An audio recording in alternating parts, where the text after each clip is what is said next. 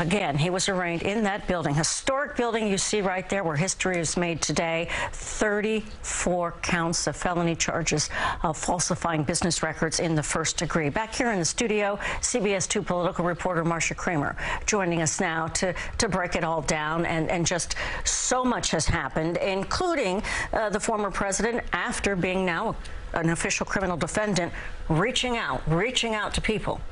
Well, he was reaching out to people for money, Dana. I went back to my office after the last show, after 5 o'clock show, and I was astonished to find out that in my inbox were no fewer than 6 requests for fundraising from Trump and Mr. Trump. And the thing that was amazing is, from the plane, it was he took off. What would he say? 4:41. 10 minutes after he took off, I got an email in my inbox asking for money, saying, I'm flying back to Mar-a-Lago. I need you to contribute. But it's not only contributions. He's also selling T-shirts which say not guilty. So I got fundraising requests from Make America Great Again, from the Donald Trump campaign, from Trump 2024. 5 different fundraising requests in the last 2 hours. And fair to say, not surprised, Marcia, since the indictment on Thursday, millions of dollars, possibly we have learned more than 7 today. That's what the campaign is saying. Total, $7 million. I think it's more than that now. I mean, he said he raised $4 million in the first 24 hours after the indictment was announced. So, you know, I mean, he's trying to make political hay, and I guess he's going to try to make more political hay tonight when he gives a speech when he gets on the ground at Mar-a-Lago. And we understand the plane is as close to Palm Beach International Airport, and he should land in about the next half hour.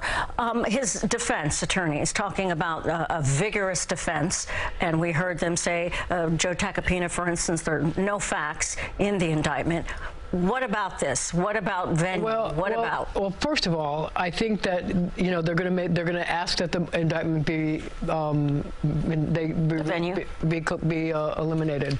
They're going to ask for a change of venue. They're going to ask for a whole bunch of different things. But one thing I can tell you is this: number one, Alvin Bragg made it really clear, no change of venue. He said today, quote, he's going to be tried in a court in downtown Manhattan. We also should talk about the potential witnesses, because there are witnesses that are close to Trump that have testified before the grand jury, including Hope Hicks, who's very close to him, Kellyanne Conway, who was his campaign manager during the final months of the campaign in 2016, where the payments were made, and also several members of the Trump organization who testified before the grand jury, including the controller of the Trump organization and the woman who's in charge of accounts receivable.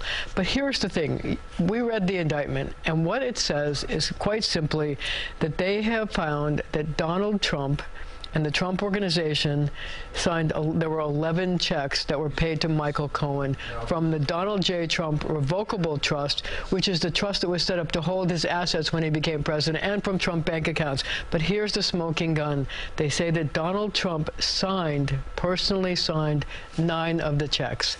That's really a key smoking gun. Right. Marcia, thanks for joining us here. And all day we were on the former president's next court appearance, at least before that, Judge December 4th. So much can happen in between then and now, 8 months away. See you soon.